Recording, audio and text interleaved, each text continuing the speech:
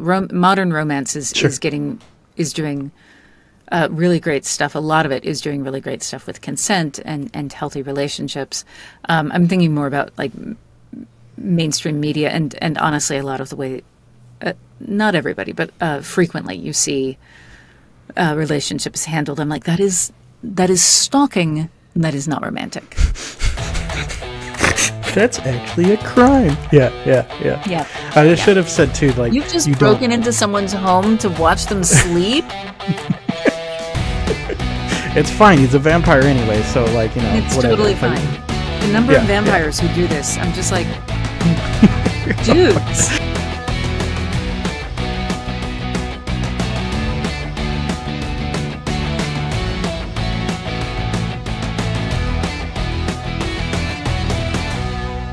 Hello, my friends. I'm Nicholas W. Fuller. Thank you for joining me. I'm your host for Person Behind the Pages, the show where we get to know the authors and creators that make the things we love. Today, I have an amazing guest that I'm so happy to get to speak with, Mary Robinette Kowal. Hi, Mary Robinette. Hello. Good to see you, Nicholas. Good to see you. Thank you for being here. So if you don't know Mary Robinette Kowal, she's amazing, like I said. Let's run through the list. She's a science fiction author of both novels and short stories who has won just about every award you can as a science fiction author. She's the former president of Science Fiction and Fantasy Writers Association. She's the long-running co-host of the excellent writing advice podcast, Writing Excuses. She's an audiobook narrator, an interview of interesting experts that she shares on her Patreon, cultivator of the kindness corner of the internet, former professional puppeteer, good enough to have performed on Sesame Street, and she's taught her cat how to talk. Like, Mary Robinette. All I can say is wow. Thank you. You make me sound very shiny. I appreciate that. You are quite shiny in my eyes. So let's jump right into questions. As someone who is a parent, I have to ask, why in the world would you want to give your sweet pets the ability to talk back to you? That's a great question. And one I ask myself often. It reduces problematic behavior. Does it? Okay. Yeah. So, and it is enriching. So for folks who don't know, what we're talking about is, it's called augmentative interspecies communication. My cat Elsie and I are enrolled in a study. This field was pioneered in 2019, or popularized maybe, by a woman named Christina Hunger, who's a speech and language therapist. And she thought, what happens if I use the same techniques that I use for my nonverbal patients with my new puppy? And the answer is, her dog has a, basically 60-word vocabulary, or 60 to 80-word vocabulary. Wow. She's spawned an international movement. There are 3,000 animals enrolled in the study that Elsie and I are enrolled in, wow, which is the largest language acquisition study ever done with animals. Like previously it was like one gorilla for 20 years or one parrot for 20 years, and now it's thousands of animals. So they're getting to see different patterns and consistencies. But the thing with Elsie is, you know, if you've got for those of you who have cats, how your cat clearly wants to play. And you bring out a toy, and it is the wrong toy, and they look at you with such disdain. That moment is completely gone because now she can tell me what toy she wants to play with, and we just play with that toy. She doesn't climb on furniture to get my attention anymore. Mostly doesn't bite my ankles. Every now and then she is trying to get my attention when I cannot pay attention to her. Sure. But like when I'm audiobook narrating, I can tell her that I am Mary Robinette talk working now. Elsie, quiet, sleepy. When all done talk working, then play. And she will curl up in the studio and go to sleep. Whereas before she would rattle around and I would have to like lock her up in some weird place. Yeah. We have a small apartment, so there's not a lot of places to lock her. I thought I'd have to lock my dogs in the bathroom right now, but so far they're chill. We'll see. Yeah. When you talk to your cat, do you just talk or do you press the buttons too? Both, and it depends. Like if when she came in here in the studio, because I don't have buttons in here, I just talk to her. When I'm out there, I tend to talk and press the buttons. It's called modeling, and it helps her It helps her link connections in her brain between button and word, as well as kind of concept. So when I'm out there, if we are, if we're having a conversation, which I view as an enrichment activity, I sit on the floor next to her button board and press buttons, and she presses buttons. If I am at the kitchen counter and I'm cooking and she's asking me to play, I just do it with voice. That's awesome. I didn't I mean, I knew that you do this, of course, but because I follow you on social media and it's fun to watch. But I didn't know that this is kind of like a citizen science. You're part of a study. How do you report some of your, what do you report to whoever's running the study? So Elsie is there's 3 phases. Elsie and I are in phase 1. And part of that is, and that's basically that you just report button presses, and you have video available if they want to look at it. So Elsie has a camera that's running she has 2 cameras actually that are running 24/7 on her board. But then we also, it logs it. Oops, sorry, you can definitely see the ring light there. So, so those are the button presses that she's making. Wow. And so, so they get instant access to that data about what she's pressing. And I have to go in and update it to, oops, there we go, to say that it was me that pressed those buttons. But you can see where I model for her as we're having a little bit of a conversation. That's so cool. It's really cool. And you see all sorts of patterns, that I love the logging of it. Initially, you were doing it all by hand, or just logging it on spreadsheets. So this automatic logging is a huge improvement. But yeah, it's fascinating. I love citizen science stuff. My wife is in marine biology and getting into different sort of citizen science programs. It's super neat. So yeah. You're clearly an animal lover. In fact, one of your recent books, I think your most recent, The Spare Man, features a little doggy. Yes. So what was it like writing Little Doggy, and how much of your own pets were in Little Doggy? So Gimlet is a Westie, and she's named after and modeled on a real dog named Gimlet that belongs to my friend Eileen Cook, who's a fantastic writer. And so I gave my fictional Gimlet some of that fairly bratty Westie personality, or at least this particular one is very opinionated. She's so sweet, but super opinionated. And then my mom has a service dog, and so I modeled all of her service dog and the interactions with my mom's dog. For instance, my mom's dog has a command that a lot of service dogs don't have, which is go say hi. And that tells the dog that even though they are on duty, that they are allowed to approach someone and receive pets. And part of that is that my mom, he's a stability dog. So Gimlet is also based on my mom's service dog. Captain is a stability dog, so he has an unusual command for service dogs, which is go say hi, which tells him that even though he's on duty, he's allowed to approach someone to receive pets. And the reason he has that is because as a stability dog, once he gets her to her place, he doesn't actually have much to do. He's just kind of hanging out and he's being a dog. And Mom likes it when people pay attention to him instead of noting her, because the Parkinson's can be... You know, she doesn't like people staring at the Parkinson's. So I gave that particular command to Gimlet. And Captain, enjoys doing his job. So I wanted to give that to Gimlet as well. So those things. And then I worked with a sensitivity reader / expert reader on subject matter expert on PTSD dogs, and Jordan Corella read specifically for that and talked about the specific behaviors that a PTSD dog would do. So 3 different dogs. Yeah, so different research went into it. Yeah. And that's awesome. So on this show, I talk with a wide variety of people, from people who are like just starting kind of their creative work to people like you who are, doing creative things full time. So I'd love to hear a little bit about, especially since you're doing it full time, what is like your daily routine like? And does it change at kind of different, like I'll call them seasons, whether you're drafting or editing or maybe working on audiobooks, or, how does that work for you? Yeah. You used a word in there that I don't recognize. Routine?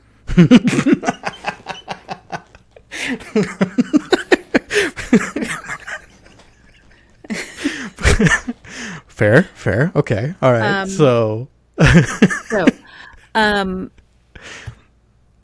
I, the thing about being a creative person, someone who's making their living at it, is that you're a freelancer, which means that you're juggling multiple deadlines because you have multiple income streams. So, like with my Patreon, I teach a class once a month. So that means that in the evening, I'm going to have to teach, which means that during the day, I try to give myself some time off. But on another day, like I will get up and go to the coffee shop and work for several hours if writing. Or maybe I'm traveling and there is no coffee shop for me to go to. Or it's raining and I just don't feel like walking. I aforementioned, my mom has Parkinson's, so my husband and I live in an apartment that is above them. And that means that I'm often getting up and going downstairs to take care of her. So what I try to do is look at what my end goal is. So let's say, okay, I want to have this novel written in, this amount of time. That means that in order to have it written by then, I'm going to need to actually start writing. I know it's going to be this long, which means it's going to take, however many months, let's say 7 months to draft, to have a completed draft. So that means that then if I want to, that gives me my starting date, and then I have to back up and figure out, okay, and that means that I have to have outline by this time, and between starting date and turning in, about how many words do I need to be doing. So I do it much more on tent posts, milestones, and then each week I sit down and figure out what that particular week looks like. And every morning when I get up, I figure out what that particular day looks like. So this morning I got up, it's cool outside, and we don't have the smoke that everyone else has right now. So I took my computer and I sat on the patio with my feet up on the lounge and worked on catching up on email, because I just turned in the draft of a novel and I have to resist touching it until I get editorial notes back. It's very hard. So I was catching up on email. And then when it started to warm up, I came inside and switched over to editing a video for, I'm starting to do some asynchronous classes in addition to the live classes on Patreon. So editing that video, then lunch, and now I'm here. And then after this, I will probably return to editing, and then do that for a little while, and then switch to translation, because I'm translating a novel out of Icelandic. And then I try to be done with my work day by around 6 o'clock, so that I can spend time with, family and do fun things. Mixed in with that, I'm going to go for walks with Guppy, who is she's a show dog. She just showed up. And so she's relatively new in our lives. So I'll probably go for a walk with her. I'll probably sit down with Elsie and play or have a conversation with her, which is also a form of play. So that's like, there is no routine. Every day is completely different. That's super interesting to me, though, that you actually, you kind of don't really plan your day until like the day of. Sometimes I do that, but I not for me. I try to avoid that because I feel like I'm way more efficient if I like have an idea of what I'm coming into. But I also love that you write in a coffee shop because I think that's kind of fun and like that's neat. Yeah. So I will time block on my calendar to keep windows open for writing. And when I say plan the day, like there's the there are all of the things that are set schedule items, like meet Nicholas Fuller at 1:00 my time, and but then there's the list of to-do items. So I do time block. So I'll put blocks on my calendar to hold them open for writing or editing to keep people from scheduling meetings on. So when I'm talking about I decide what my day looks like day of, what I do is like the night before, I make a list of, okay, here are the places that I have to be. So like Nicholas Fuller, 1:00. And then I also make notes about, it's like you're planning to edit from 10 to 12. So then when I get up in the morning, what I'm doing is figuring out what the rest of that day looks like. So I take my to-do list and figure out what time I'm actually doing the thing that day. And the reason I do it for that is because I have depression and ADHD. And my my brain is unreliable sometimes. So getting in and figuring out, okay, this is what I actually have the energy for. Here are the things that I need to do. This is the order in which I'm going to do them. Oh, and look, if I'm planning on, answering all of these emails, then this one spot in my schedule is when I can do it. And if you don't do it, then so what I do is I write a timeline for myself so that as I go through the day, I only have to deal with the executive function dump once in the morning when I'm fresh. And otherwise, the ADHD executive function for me is one of the big problems, making the decision of what's the next thing to go to. So that's why I do it that particular way. Yeah, so smart. One, like I get sucked into the email black hole way more often than I want to, and two, my son has ADHD, so I feel like I understand a piece of the unreliable brain. I am his executive functioning in the morning that gets him on the bus, But yeah. So, I'm impressed though that you're able to write a book at all. To be honest, with my son's like ADHD, it's such a big project. Like I can't imagine, But so I'm late diagnosis with ADHD, and so many things in hindsight are so much clearer about the way I've structured my entire life. But there are 4 basic things that will trigger hyperfocus. And so the challenge is just triggering the hyperfocus on the novel.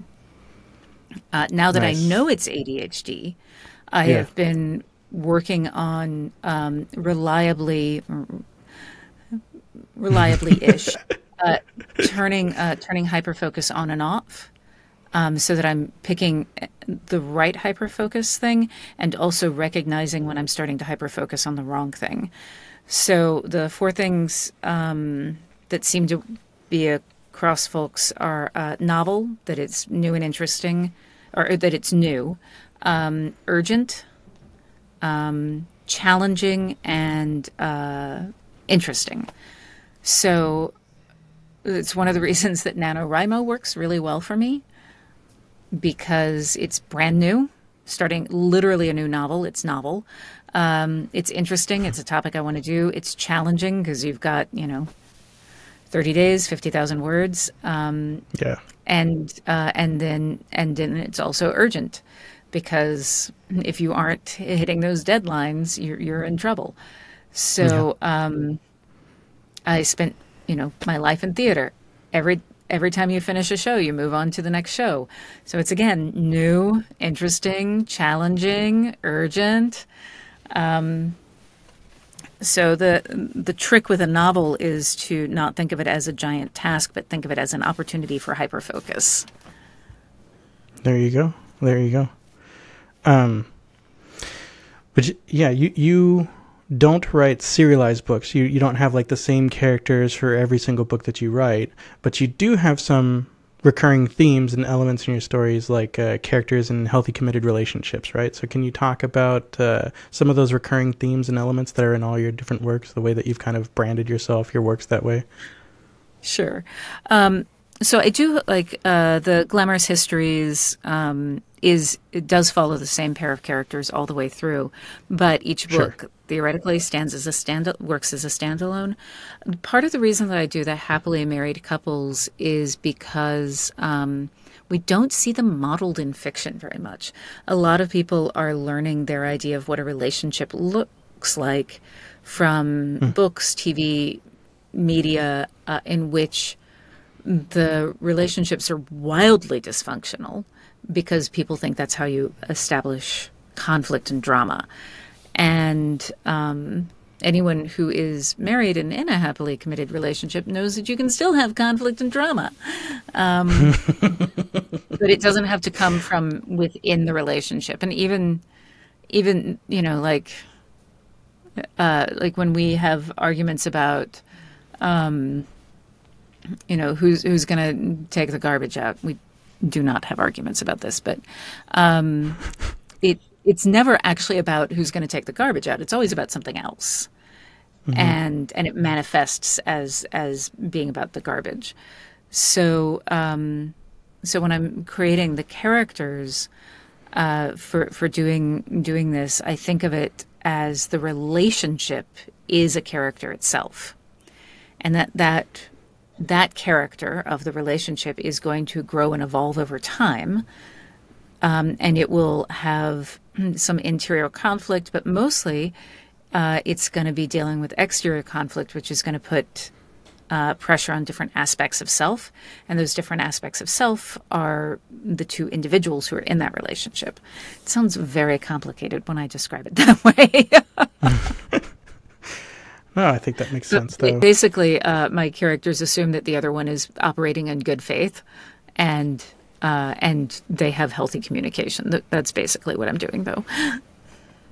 No, that's great. And I love the idea that, having healthy relationships in media is a good thing. We should have more of that. And there's so much, so many romance stories are just about the coming together, which is kind of fun, but very few of them talk about the staying together, which is a lot of work, a lot of work and a lot of where the interesting stuff happens.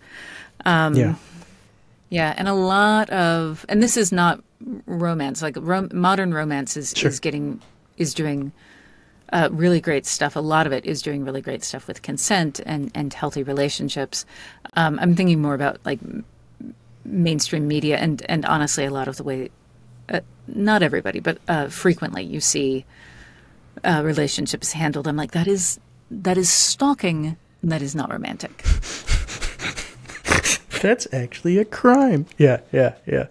I should have said too, you've just broken into someone's home to watch them sleep. It's fine. He's a vampire anyway, so it's whatever. Totally fine. The number of vampires who do this, I'm just like, dudes. I never understand, why do they choose to be in high? Can you imagine being 100-something years old and being like, you know what? I'm gonna do high school. High school again. Sounds great. That's where I want to be. Let's sign me up. All right. Yeah. All right. Cool. And I should have. Let me correct myself. I should have said you don't only write serialized stuff, like someone like a Clive Cussler that virtually only wrote Dirk Pitt novels, But anyway, So I mentioned at the top that you're a co-host of the Awesome Writing Excuses podcast, and your fellow co-host Howard Taylor has said that when you were first on Writing Excuses, you talked about what you can learn from puppets about storytelling, and you blew them all away. He says, right? So can you talk about what? We'll get into puppets a little bit. I want to. That's kind of segueing into puppets, but in fact, let's talk about puppets first. Okay. Sure. How much time did you spend with puppets first and foremost? That sounds funny phrased that way, but I know. I had about a 20-year career doing that. that's And that amazing. was my primary source of income for the bulk of that. It was really only the last 5 of it that it switched over to be more writing. And depending on how you count it, like I could say a 25-year career, but really like my last 5 years, I've done almost no puppetry. That's A amazing. little bit here and there, just enough to keep my hand in. So you've professional puppetry. You even performed on Sesame Street. Yeah, yeah, that was fantastic. I mean, so I've done Sesame in 2 different incarnations. I did the film Elmo and Grouchland, and then got to do 2 days on the TV show. And it's like, say, the difference between saying I was on X-Files, the TV show, and X-Files, the movie. It's like one of them is significantly cooler. And so on Sesame Street, I have played a piece of pizza on a stick and a bluebird. I've been a bag of garbage. I also do right hands. So when you've got a live hand puppet like Ernie, Cookie Monster, Oscar, you've got 2 puppeteers, one who's got their hand in the puppet's head and their left hand in the puppet's head. So they're, me trying to stay in frame and do this. And then so they're doing that, hello, hi. Yeah. So they're doing that, and then somebody else is coming around and doing the right hand. So this is why most puppets are left-handed. Oh wow. That makes so much sense. Yeah. And then sometimes you need the 2 hands to be very coordinated, like if they're handling something. So the second puppeteer does both hands.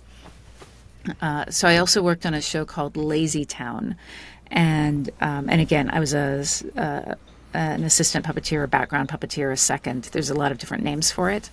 But I did that show was very sports heavy. And so I did a lot of sports with my hands like totally over my head ducked down to there's a television monitor so that I'm seeing what the camera is seeing. It's a lot of fun, but it's a weird job. Yeah. I can only imagine, being like the one arm of the puppet. And I'm sure you have to be kind of close to the other puppeteer, right? Like, yes, personal space is not an option for No, puppetry. and Personal especially hygiene, too, like when how many different montages the Sesame Street has, where there's like 20 different puppets all on camera. I'm sure, again, probably all on top of each other, right? Yeah, yep, yes, it's that's so extremely cool though. Yeah, as a parent of a 2-year-old, like I mean, like someday I'm gonna like point back to this and be like, like you love Sesame Street. I talked with the pizza on a stick, which like I mean, that's actually cool, man. I mean, there's lots of little like vegetables and whatever. It's so cool. Yeah, I had to. My job was to someone threw a slice of pizza, and my job was to hit Grover in the face, and then drop to the floor. And so you have to think about, like, what are the physics, the inertial arc, and then the cohesion of the mozzarella on Monster. How long do I cling before I drop? Like, you just imagine. That's awesome. How many, was that a bunch of takes for that, or yeah, it was because there were other things happening in the shot. So we did, I don't know. 4 or 5 takes to get it, but as I was not the only thing that was going on in the shot, so there was a lot of stuff. The bulk of my career has been on stage, but I will do film and television any chance I get because it pays really well. Why is that? Yeah. I have a very limited knowledge of puppetry. It's not my world, So I can talk to me about just what different shows there are out there for puppetry on stage. I can think of Lion King and that sort of thing. Or what else? So Lion King, Little Shop of Horrors, Okay. on Broadway right now. It's a War Horse. If we're talking stuff for adults, they did King Kong. Right now, there's a really great a whole bunch of puppetry in Into the Woods. But mostly, what I was doing was for kids. What Yeah, what puppets are they're in Into the Woods? Milky White, Oh, of the cow. course. Yes, yes, yes, yes. Okay. Yeah, and the new touring production actually uses puppets also for the hen that lays the golden eggs, the birds that come to Cinderella, and then they have these fantastic. We just saw my niece and I just saw the current touring production, and they have the giant. The giant appears on stage just as a pair of boots. Each boot is as tall as a person and operated by a puppeteer. They're wicker. They're fantastic. It's really, really gorgeous work. Wow. That sounds super cool. So It you really, did, I know that, super cool that you've done so much puppetry for kids. Big Sesame Street fan because of my 2-year-old, so appreciate it. But you mentioned you've done some stuff for adults, so the puppetry world not always so squeaky clean, family friendly all the time. definitely not. I mean, Avenue Q, Little Shop of Yeah. Horrors, Alien, big old puppet show. Big old puppet show. That's funny. But I guess sometimes there's opportunities for jokes between I guess you and other puppeteers, that sort of thing as well. One of the things that I miss most, actually, about not performing anymore. I mean, I miss not. I miss the performance, but a side effect of the performance was talking about things that had happened just in my normal day as a puppeteer that sound incredibly dirty. Like I had a director shout to me across the set of a children's television show, "Come on, cream it! Now give me a good cherry." Um, I was making a cherry cream pie. It Yeah, was yeah. complicated. Yeah, give me a long rod. Make sure it's inserted really deep. Um, Oh my. oh yeah, I, it's a yeah. rod. I What, used get your to. mind out of the gutter. Come on, right? Yeah, yeah. I used to double rod things all the time.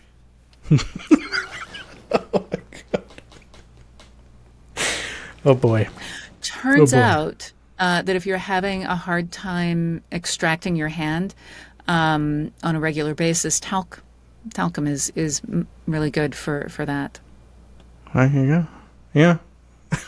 That's too funny. Hmm. All right. I mentioned Better move writing. away. Jimmy, right? That's enough of that. I mentioned writing excuses. Howard Taylor said that you were brilliant, and you talked about using puppetry, what we can learn from puppetry for telling stories, which has been awesome. And I feel like I've already learned something about puppets. But could you talk a bit instead about what has it been like? Because you've been doing writing excuses for years. So how has it kind of been doing that show for a while now? And what's kind of changed? I know the main cast is kind of different with this current season, right? So what else has kind of changed Yeah. and what's evolved? And what are some of your favorite things about writing excuses? It is one of the big spots of joy in my life is recording those. So when I started doing it, we were recording in Brandon's basement, and we would all sit Oh, wow. down before, like we would sit down. We've got our microphones. And we're like, okay, so what are we going to talk about? And we would kind of toss some ideas around while we were sitting in the room, and then we'd record an episode. Sometimes we were like, okay, and now the next episode, what are we going to talk about? Sometimes we would like come up with a couple of topics right in a row. Then we had a year where Dan was going to be gone for the entire year, so we recorded all 52 episodes in a 3-day period, which we will never do again. Wow. Yeah, you can hear us get progressively more punchy as the season goes. Batching seems good, but that seems like too much of a good thing. Yeah, no, it was not a good plan. Yeah. It was necessary, but it was not a good plan.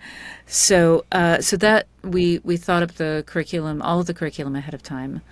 Then we started doing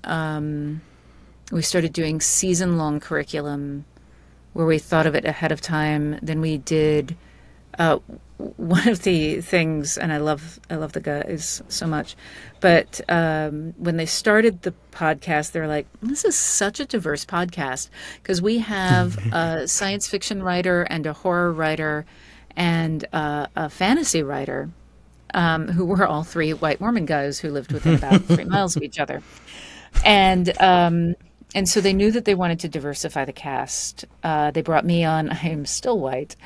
And we wanted to diversify it further. So what we started doing was splitting the cast up because none of us wanted to quit.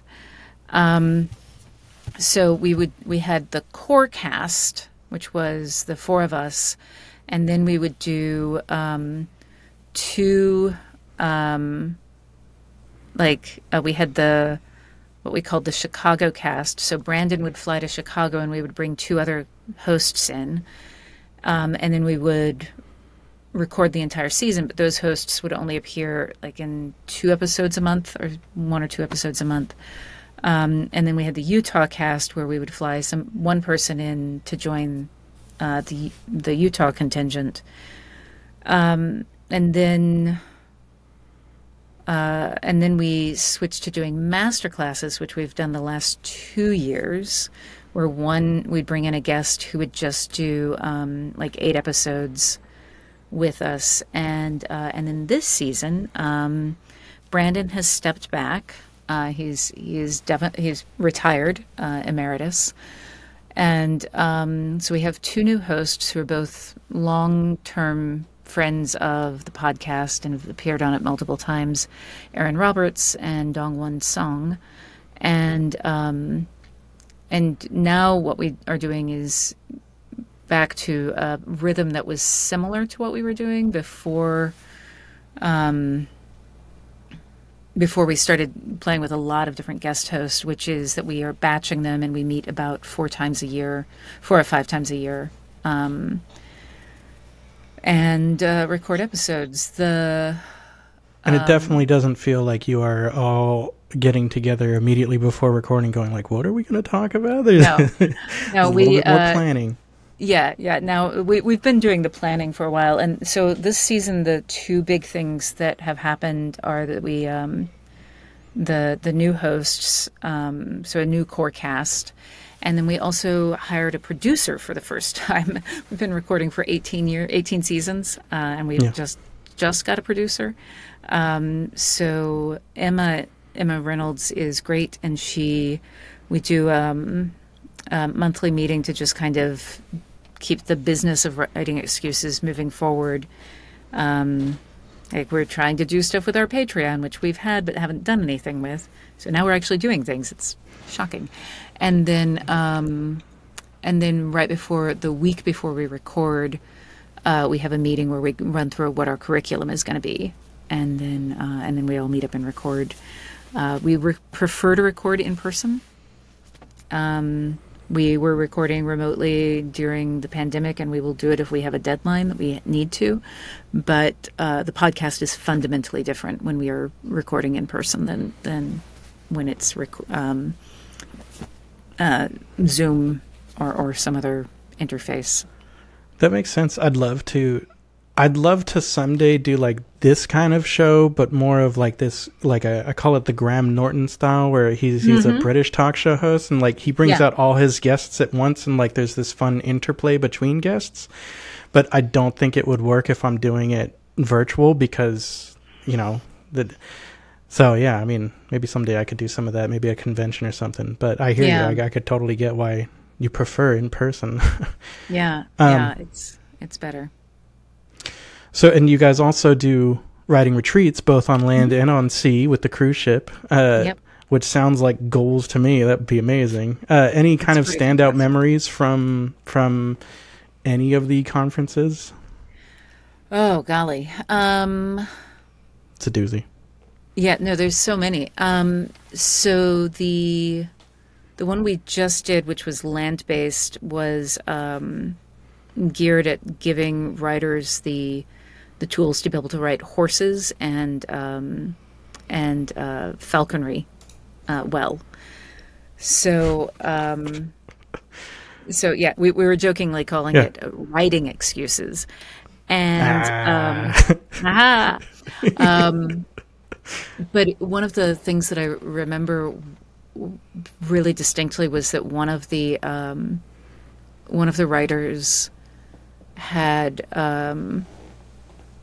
was a couple of them had bad experiences with horses, and watching them talk about the fact that they had gotten onto the horse and that they had ridden the horse and that that nothing bad had happened, and you could see that confidence starting to manifest in the ways they were talking about the next writing project, and that was really cool to see. On the cruises, we've had people who have met and fallen in love on the cruise, which is not why you come on the cruise, but it's really cool. We actually had a wedding, and Wow. and then the other thing that happens in all of them is that we get at least one person who says, and usually more than one person, but at least one who says some variation of, I haven't written in months or years and I started writing again because I was on this. Or I got more words written on this than I have, I've been blocked and I've been in a slump and it's been a slog and suddenly I'm writing. The relationships that the students build between each other is, I think, more valuable than anything we can teach them. That's nice. That's cool. Well, I have to confess that you're my favorite writing instructor on Writing Excuses. I do like all the other co-hosts, but for me, your writing advice always resonates the most with me. So listeners, I'll say, if you ever read my writing and you like it, it's Mary Robinette's work. And if you don't, it's because I couldn't figure out how to use her tools correctly. But so I did sign up for your Patreon writing courses, and I really like that because you have that in addition to everything that you guys offer with Writing Excuses. And on those Patreon writing courses, you have your own more in-depth writing lessons and an opportunity for live questions and answers with you. How is that Patreon, for anyone that's thinking of that, how is that the Patreon a bit of a value add over just listening to the Writing Excuses podcast? So with writing, the podcast, we joke that the tagline is 15 minutes long because you're in a hurry and we're not that smart. And usually we're running 20, 25 minutes, honestly. But with the teaching, I can get more in depth. And especially if you are able to actually attend the live class, you can ask me to unpack it for you. We're starting to do live Q&As and homework assignments for the Writing Excuses podcast as well, but we've just started to do those. This is, I think, the second month that we're doing it. But it's mostly that... It's mostly being able to ask questions directly, and then again, the community. There's a Discord community. The kindest corner on the internet, right? Kindest corner on the internet. Yeah. And it really is. Everybody is kind. We've worked hard at modeling that as a community, and so when you go in and you're like, I am struggling with this story. And people will say, do you want to vent? Do you need a safe space to vent? Or are you looking for advice? And in the writing channel, people will be like, advice, usually. And frequently I will see something pop up and I get in there and somebody has already answered it, either with exactly what I would say or something that's better. So it's that, again, community, I think, is one of the biggest value adds. Love that. Perfect segue into my next question too. So when I wrote my first book, which is the trunk book, but it was 11 years ago, I found the whole process super isolating. Now that I'm taking like a second crack at writing, I found community not only through like your podcast and kind of, I can listen to Writing Excuses while I'm coming back from dropping my daughter off at daycare, and I'm like, oh great, I get to like listen to Dan and Brandon and Mary Robinette again, but also, I've set up an in-person writing group, which is super helpful for me. It's nice to do that, right? So I feel like community is so important, and I definitely feel like you agree. Can you talk about how community and peer support is part of your process? And then also, well, this might even be a separate question, but as a former president of SIFWA, the Science Fiction Fantasy Writers Association, how is community at that scale helpful for people? Sure. So in my own personal process, I think because I come out of theater, it's difficult for me to write without feedback. And so as I am writing a novel, I will post chapters as I go. I try to stay about 3 chapters ahead of my readers, and that allows me to see how they're responding and adjust the story based on those responses. And that's incredibly helpful for me. It lets me see if it's actually playing. Like I tell people, don't worry about language. If I'm, everyone's getting very rough first drafts. I often leave the placeholder. I used to take the placeholders out before I gave it to the beta readers, and now I'm leaving them in because it turns out that it is helpful for people to see how raw my first drafts are in terms of what they're allowed to do with their own first drafts. And then I am with SIFWA, the thing that's great about that is the power of collective bargaining. Like we are not a union because of various laws in the United States that prevent us from being one, but we're still able to have conversations with short story markets to say, hey, you need to raise the minimum rate that you're paying authors. Or we're able to have conversations with traditional publishers and say, hey, industry best practice is to do this. And that's something that an individual author can't do. Your agent might be able to make a shift for you for clauses in a contract, but they aren't going to be able to call you out, call the publisher out. Excuse me, they aren't going to be able to call the publisher out if there's something that they've done that's really egregious. If we've got several years ago we had a publisher that was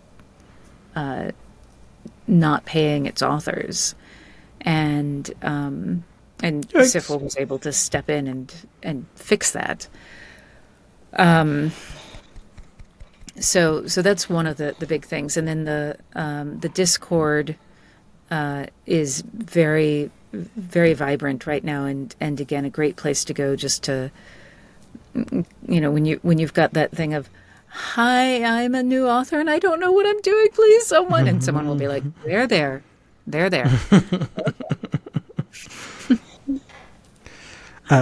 I want to get back to collective bargaining, but briefly, you talked about kind of posting your work, and so that's you. I think you've asked for beta readers, so they're like from your Patreon patrons, right? Mm-hmm.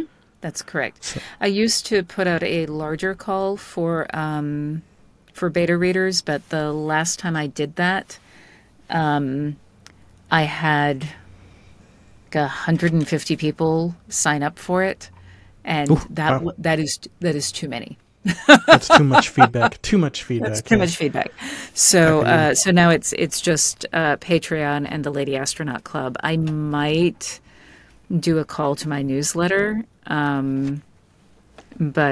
it was too much. It was too much feedback. So check these places out. Join her Patreon and read Mary Robinette stuff early, huh? Not to mention the community and everything else, which is awesome. Yes. But yeah, if you want to get your hands on things before everybody else does, and often see a draft like there are 2 scenes that I cut from the Martian contingency, which I just turned in, and my patrons are the only people who are going to get to see, or currently are the only people who got to read those scenes. That's rad. That's really cool.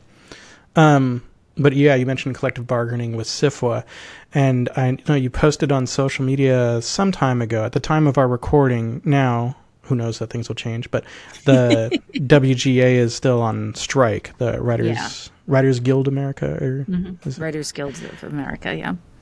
Right. Yeah. And so, so basically, the members of WGA, I am not a member, but they want to be paid fairly, and they want some assurances about the use of AI, and at least thinking about it and having conversations and like maybe setting some regulations in place. And the AMTP, they're missing a letter in there, but it's the association of that handles movies and TVs from the producer side. They aren't they are not coming back to the bargaining table. So Writers Guild is called a strike. Because of my puppetry and audiobook work, I'm a member of SAG-AFTRA, which is the Screen Actors Guild, and that is we have authorized our union reps to call for a strike, which is not the same thing as being on strike, but it means that when they are at the bargaining table, that they can say, okay, and that's it, we're going on strike. And I'm really tired of creators, whether they are writers or directors or actors, being taken for granted. It's something. And it seems like that's been going on with like the streaming services for a while. That's another big kind of sticking point with the current strike, right? The streaming services.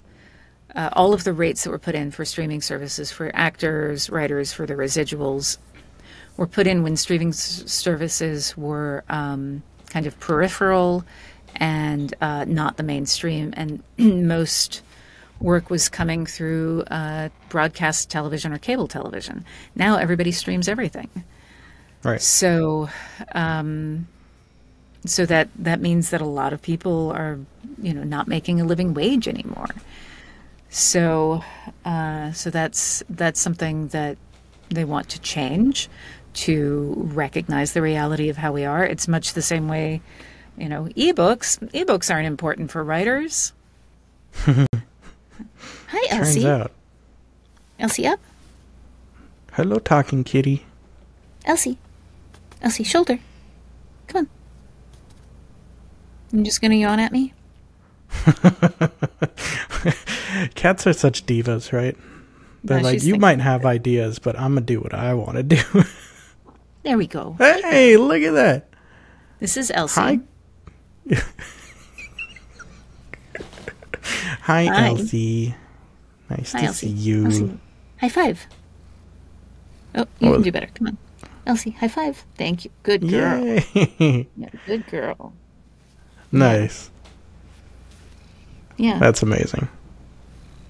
Yeah, you're such a good girl. Will you circle? Elsie, circle.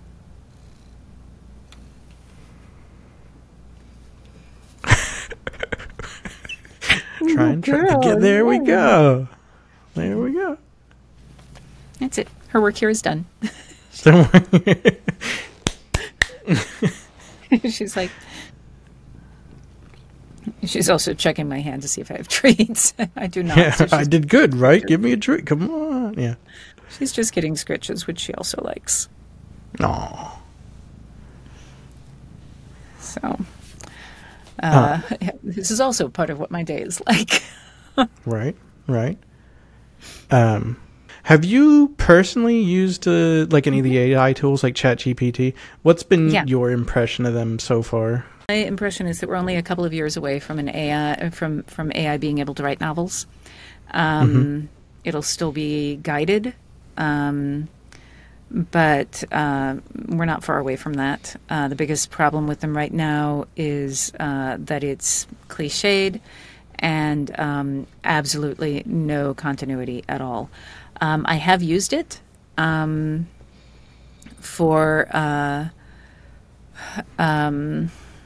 but not in situations where I would have hired someone to do the thing. But things where it's like, oh, I don't want to have to do this myself. And like the beginning of all of the chapters of of the Lady Astronaut books, all of them start with a newspaper article. And my usual process, and that's what I did for this book, is that I go into the New York Times and I find an article that is comparable, that has a lot of the same, it happened actually on the day that the chapter is set, but and it's about a disaster, and then I will adjust for the meteor timeline. But then sometimes there's an article that there's really not a good match for. And so this time I experimented with having ChatGPT write those for me. And I would tell it to give me a list of 5 different articles about this. And the article should be no more than this many sentences or what have you. I'd give it some parameters. And it would spit something out that was fine. And I'd have to edit it, but it was easier, emotionally easier than writing it. I don't think it didn't actually save me time, but it got me over the hump of doing it. And then when I'm going, it felt easier. It was easier in that, it dealt with the part that was hard, which was making the decision to write the article. It's like, I love writing, and some days writing is just not what my brain wants to do. And but then it was interesting because there were several that I was like, oh, this is great, and had done a tiny bit of editing or just dropped in. But when I just did my my big editing pass before turning it in, I was like, oh, dear Lord, these are filled with repetition. It's like this just says the same thing in 3 different sentences that say the same thing. Just like all this redundancy in it. And so it needed a lot of editing to bring it back around. But knowing how these things change and how quickly we have iterated since it got introduced, I'm like, no, we're just a couple of years away. Just a couple of years away from being able to just spit out a whole novel. So that's super interesting that you've used it actually on your latest work. That's neat. And I've played with it a little bit too, and I totally agree with your assessment. It's getting better and better, but already it's kind of nice to not have to deal with the totally blank page. You can have something to run from. I'm in full support of the strike because it just makes sense, because things are changing and you have to have these discussions as things are changing, right? My one fear is that writers are going to be striking and studio execs are just going to already be like, well, then forget it. We're going to have ChatGPT write the next episode of The Mandalorian or something crazy. Yeah. I'm sure that someone is going to try that. I tried writing a short story using something called pseudo-write, which is supposed to be, it's designed to use AI as a brainstorming partner for a writer. So I was like, you know what? I want to try this. I think it's an interesting idea. And so I gave it a try. That story is a hot mess. There is no continuity. It would just introduce characters randomly and then forget other characters existed. Such a hot mess.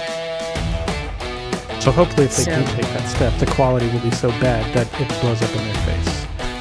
Yeah, the only way that you're going to get right now, and again, I think that's going to change, the only way you're going to get usable output from it is if you have a writer who will edit it into shape or guide it. And at that point, you have a writer who is a scab because they are crossing the picket lines to do it. Yeah.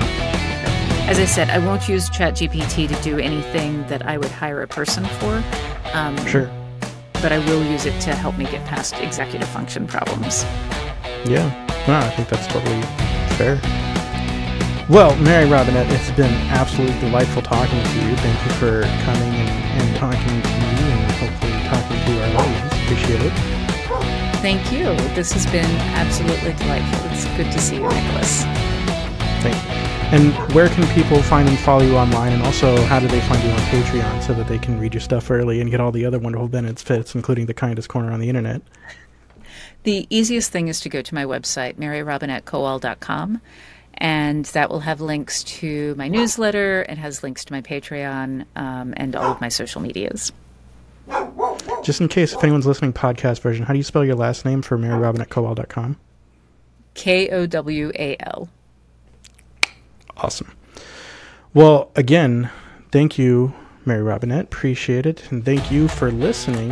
Hope you've enjoyed this one. Please give me that like and subscribe or follow the podcast so that you can listen to other interviews where I get to talk and get to know the person again beyond the page, beyond the creative work.